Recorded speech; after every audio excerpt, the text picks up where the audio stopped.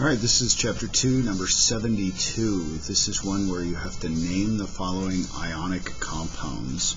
So when you say name ionic compounds, remember it's going to be a metal and a nonmetal, or it's going to be a metal and a polyatomic ion, or it could be two polyatomic ions. But bottom line, you have to name the metal first, and then the nonmetal has to have an IDE ending, and you use a Roman numeral for most everything except for group 1 and 2. And then for the metal and polyatomic ion, keep the names the same, but then make sure that you have the Roman numeral in the middle. So 72, letter A is potassium, and then Cn is the polyatomic ion cyanide. No Roman numeral needed for that one because potassium is in group 1 or 2, and remember 1 and 2 doesn't need Roman numerals. Letter B is sodium. And then BrO2, you have to look that polyatomic ion up back here.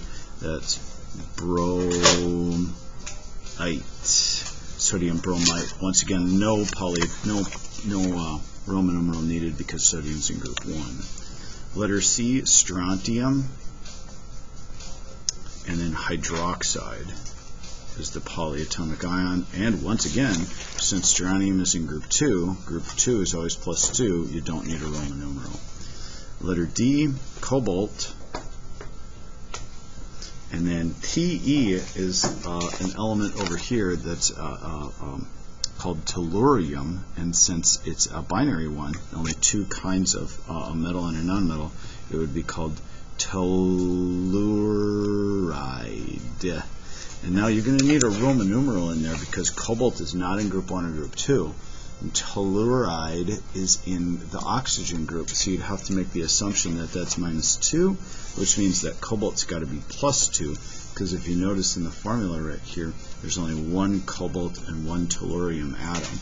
And if this is minus 2, then cobalt's got to be plus 2, so it would be cobalt 2 telluride. Letter E, iron, and then CO3 is the element or the polyatomic ion carbonate. And iron is not in group 1 or group 2, so it's definitely going to need a Roman numeral. Look up carbonate on the back if you don't have it memorized. It's -2. You'll notice that there's 3 of those carbonates.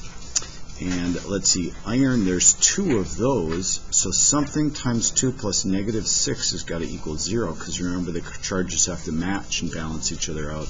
So that means iron must be +3, so you'd put Roman numeral 3 right there.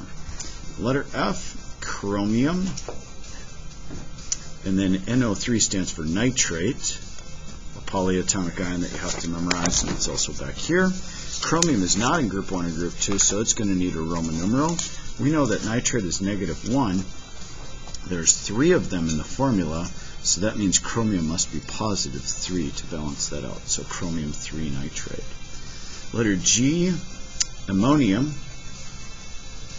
is the polyatomic ion, as opposed to ammonia, which is a molecular compound. So this is ammonium ion, NH4, and then SO3 is sulfite. One you didn't necessarily have to memorize, but you can look up back here. And since this is a polyatomic ion and a polyatomic ion, you don't need to memorize it.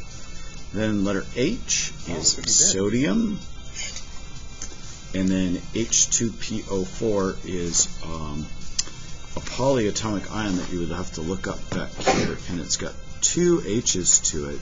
So this one would be called, it probably has a couple of names, but dihydrogen phosphate is one of them because it's got 2 hydrogens and then a phosphate. Let's just stick with that.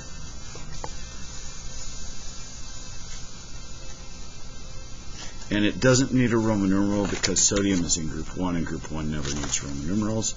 And then 2 more to go. Letter I is potassium, and then MnO4 is permanganate, and once again potassium doesn't need a Roman numeral because it's in group 1.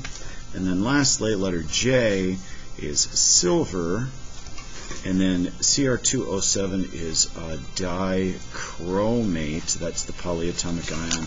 And you notice that silver is not in group 1 or group 2, so it could have a Roman numeral, but you know that silver is always +1, so you don't have to put a Roman numeral in there, but if you want to, you can. That is number 72.